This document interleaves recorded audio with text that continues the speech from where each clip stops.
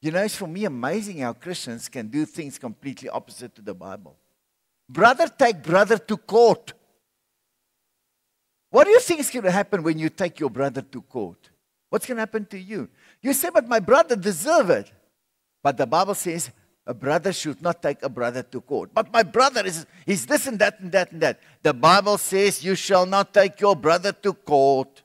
If you take your brother to court, you do not know what will befall you and what will happen to you. You cannot take your brother to court. You will be cursed. Amen.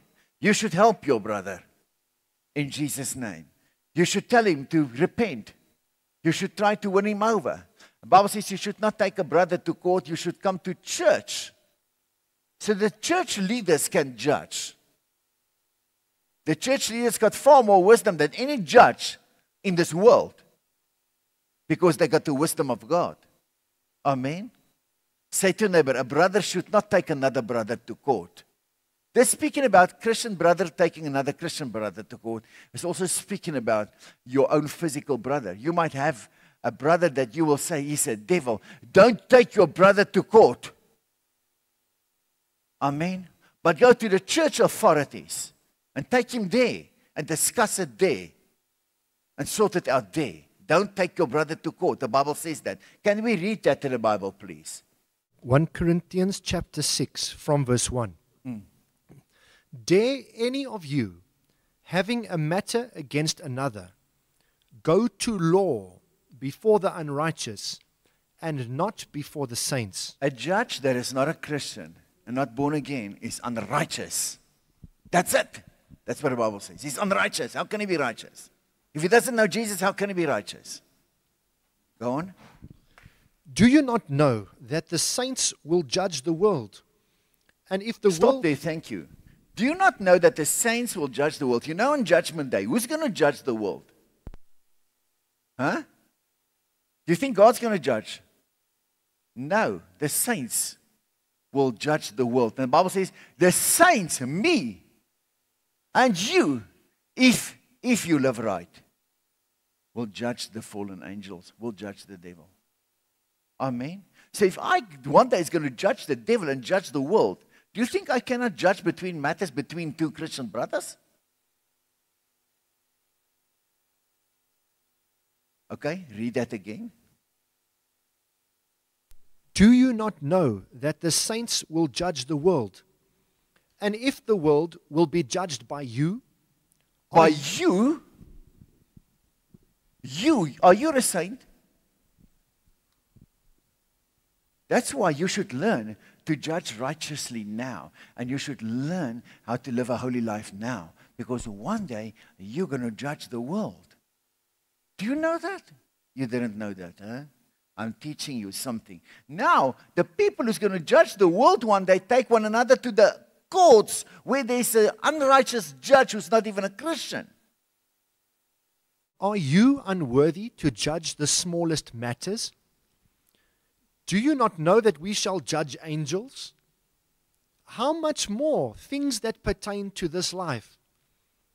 If then you have judgments concerning things pertaining to this life, do you appoint those who are least esteemed by the church to judge?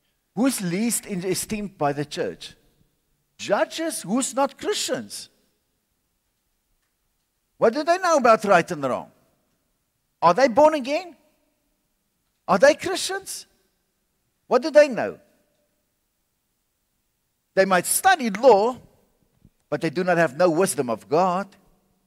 So you take a brother to the earthly courts to be judged by a man that doesn't even know God?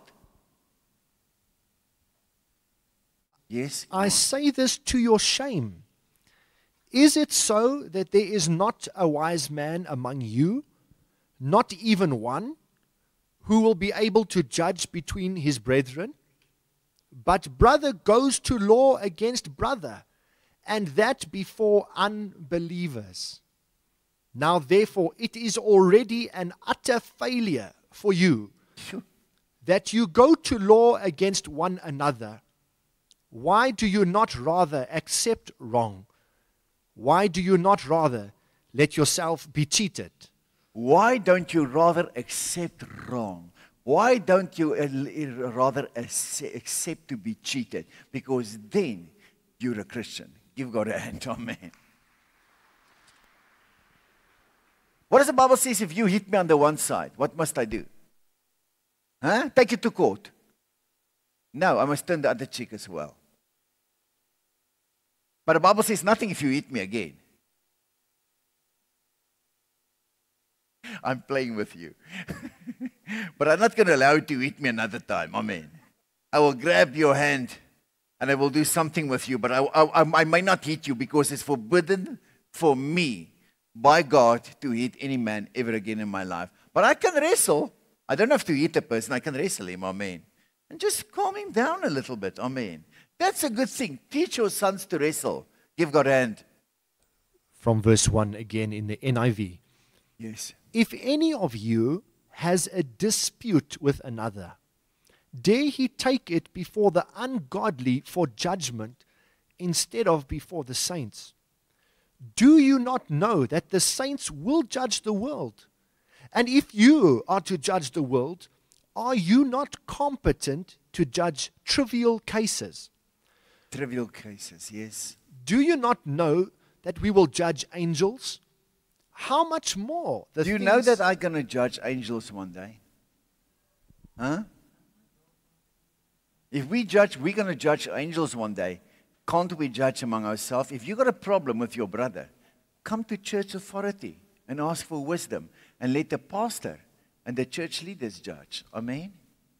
And it can be settled there in Jesus' name. Thank you. Go on. How much more than the things of this life? Therefore, if you have disputes about such matters, appoint as judges even men of little account in the church. I say this to shame you. Is it possible that there is nobody among you wise enough to judge a dispute between believers? But instead, one brother goes to law against another, and this in front of unbelievers. The very fact that you have lawsuits among you means you have been completely defeated already. Why not rather be wronged? Why not rather be cheated? Instead, you yourselves cheat and do wrong and do this to your brothers. That's what I say. These are the words of Jesus. Give God a hand for the words of Jesus. Now, if you're a born-again Christian, you pray, but God doesn't answer your prayer. And you wonder, why doesn't He answer my prayer? But you've taken your brother to court. You've taken your brother to court. Now, God doesn't answer your prayers because you got open doors and the devil devastates you. You say, what did I do wrong? Peter said, Lord, how can we leave you? You got the words of eternal life. Give God a hand for the words of eternal life. What you heard now, that portion of Scripture is the words of eternal life. If you want eternal life is not going to heaven. Eternal life is a life that you live when you live by the words of Jesus. Whether you're here or one day go to heaven, you will also be there. But now, to safeguard you against all the evil around you, you live by the words of Jesus. Jesus said, and in the Old Testament, the Holy Spirit says, through the prophet Isaiah, where the enemy comes in, like a flood, the Lord will raise a standard. That standard is the Holy Spirit. And the words of God is inspired by the Holy Spirit. You know, there's not an issue in life and a matter in life that will not be solved by the words of Jesus. God's got still many things to say, and He had something to say about every matter you can meet in life. Every issue you can face, you can go to your Bible. Your Bible will clearly tell you what should be done and what should not be done. Give God a hand. That's why God is the great judge. He is the worthy judge. Give God a hand for the worthy judge. Hallelujah. Amen. Rather be wronged, rather be cheated. Don't go to court. Don't take your brother to court. In Jesus' name. Amen. Pray, Lord God of heaven, we thank you for your words that are eternal lives. That if we apply them, we will experience your eternal life, your abundance, and your great mercy, which are new every morning. In Jesus' name. Give God a hand for the words of Jesus.